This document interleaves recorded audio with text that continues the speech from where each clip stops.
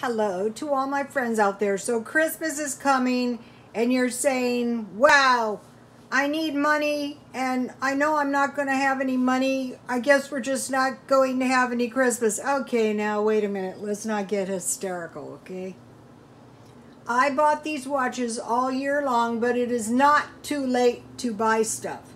Okay, I was telling one of the girls at the thrift store, what I do is I go to the swap meet when it's just about ready to close, and that way sometimes, not all the time, but sometimes people sell stuff cheap because they want to get their $30 to pay their way in, you know? So one day I was there and I bought this watch. I was trying to get this watch and I said, how much? And he said $50.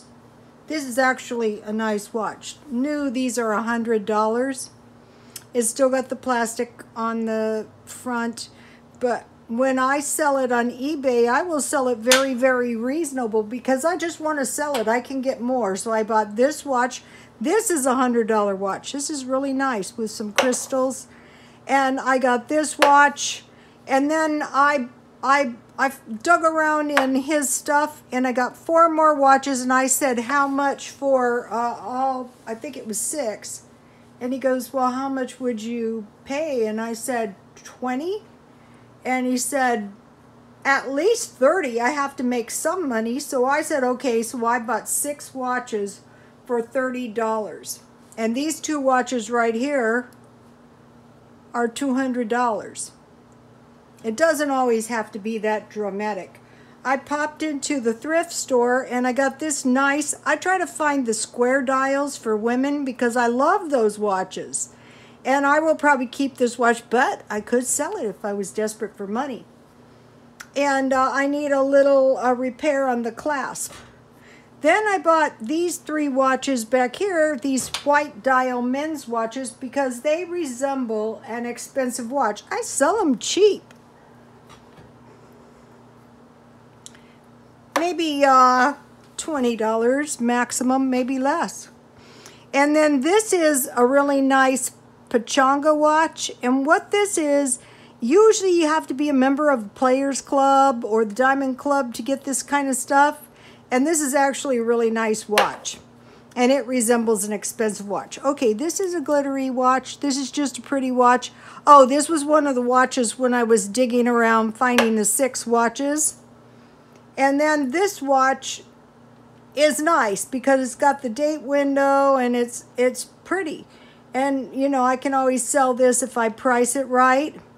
And then I bought this watch. And this watch, I was planning on paying, see how it's got some little crystals? So it's really pretty. It's like a women's bracelet watch. And I bought it for $5 because someone had popped the back off. As to why they did that, it might have popped off by itself. I was going to pay $10, but when I saw the back was popped off, I said no. And then this is an interesting watch because this is a Sarah Coventry watch. But this is a real pretty bracelet watch, good to sell around Christmas. And then here's another women's white. This is Anne Klein, but it's used, but it's really pretty, and I should be able to sell that. And then I bought watches in bulk, and this is a brand new, and really I was unimpressed, but I tried it on, and it's really, really pretty. It's a Betsy Johnson watch. So what I did is I just, you know, stockpile watches. I didn't pay more than about $5 for them because you have to get batteries, and then sometimes they don't work. I bought a Seiko watch. You know, it was like an older Seiko watch for my son, and I took it into the lady. And, I mean, she could fix anything. And she goes, oh, it's not working. And I said a bad word, and I thought, now I'm going to have to go back, and I'm going to have to screw with these people and try to get my $5 back. And so I was walking over there, and I had it on my arm like I did this one, and it skipped ahead 2 minutes, and, you know, it's been running ever since, but that doesn't happen every single time. So if you guys have swap meets or what are those things, bazaars or, you know, yard sales, and, you know, sometimes you can pick up some good stuff. I bought FBI pens at the same time from this guy, and what he did was he bought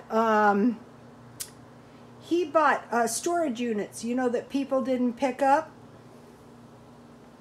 So if you wisely disperse with this stuff, this is going to give you a nice little pile of money for Christmas. And it is not too late to find stuff. What I do is I go into thrift stores and I browse around. Okay, what I did today was, what I did when I was looking at this one is, I think it was priced at $20, and I go, wow, you know, for a used watch. And she said, well, it's nice. I go, yeah, it is nice, but, you know, it's used.